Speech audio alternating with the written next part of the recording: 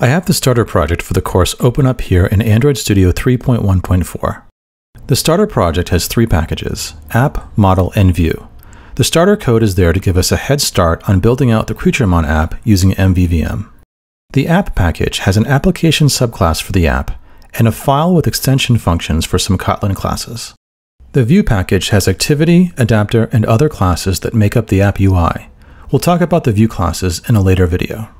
In this video, we'll build out the classes in the model package. The starter project includes some code for persisting to a room database, which we'll also do in a later video. There are some classes that we'll use for creature attributes, and some empty classes that we'll start filling out in this video. I'll build and run the starter app now to get a sense of what we want the app to look like. The first screen will be used later to show the list of creatures that we've created. There's a menu option we'll use later to clear all creatures. Hitting the floating action button, we see the Add Creature screen, which is where we'll work for most of the course. You see that we can tap near the top of the screen to choose an avatar for the creature. We can assign a name to the creature, as well as intelligence, strength, and endurance attributes. There's a spot at the bottom to show the creature hit points value based on the chosen attributes. And there's a button we'll use to save the new creature. We're going to build up the model classes we need for our creature data. The main class is creature, which has a set of creature attributes and some other properties for each creature. Back in Android Studio now, open up the creature attributes file. This is a simple data class with an int value for each of the three creature attributes.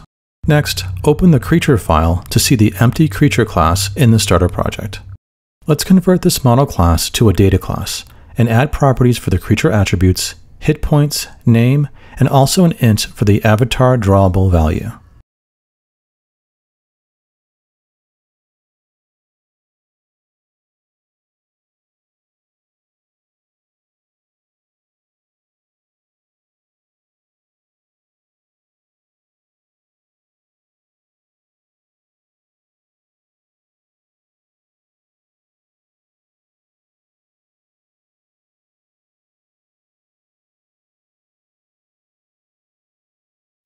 We're also going to need a class in our model to generate a creature based on the values input by the user on the Add Creature screen. In particular, we need to calculate the hit points value for a creature based on this formula. Hit points is equal to 5 times the intelligence attribute, plus 3 times the strength attribute, plus 4 times the endurance attribute. The CreatureMon game favors intelligence over all else. For the creature generator, we'll use test-driven development, or TDD, and write our test first for the class. If you've not done TDD before, just know that TDD is a test-first approach where you perform a red-green refactor cycle. Red means you first write a failing test, and then write the code that makes the test green by passing. You follow up with refactoring to make the code you've added as clean as possible. In the test package, create a new package named model. Now add a new Kotlin file to the package named Creature Generator Test.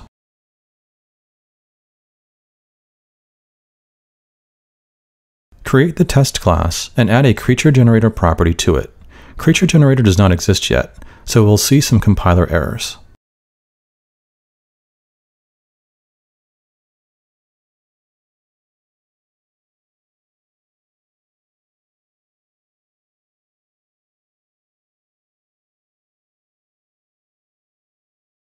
We'll initialize Creature Generator in a setup method tagged with the @before JUnit annotation.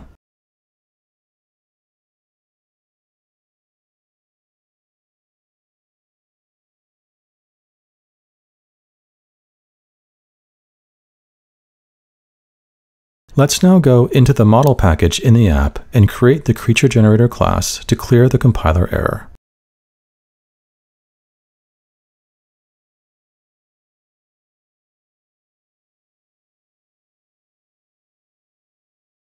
Back in the test class, add the test for the hit point calculation. We first arrange the expected creature from the generator.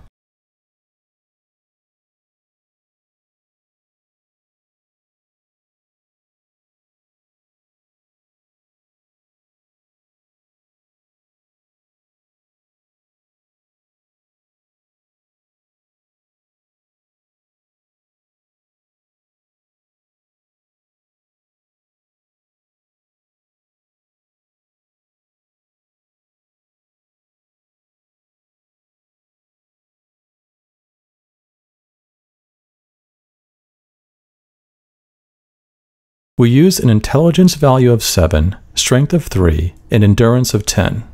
The resulting hit points from the hit point formula are 84, so we can create an expected creature that we give a name of Rikachu, a Ray Wenderlich version of Pikachu. We can now perform the action we're testing on the generator and assert that the result is equal to expected creature.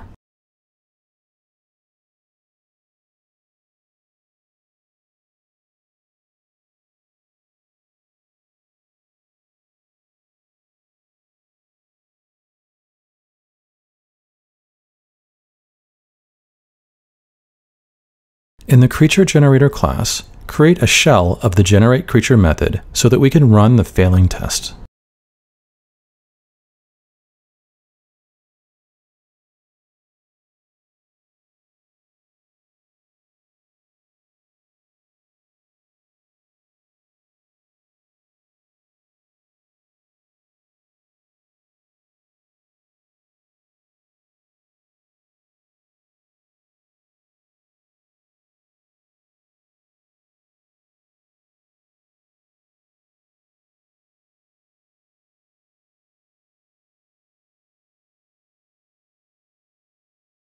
The creature constructor has default values for its properties. We can run the test now and see the expected failure, since we've not yet added the hit points calculation. Now we can add the hit points calculation to creature generator and return the generated creature.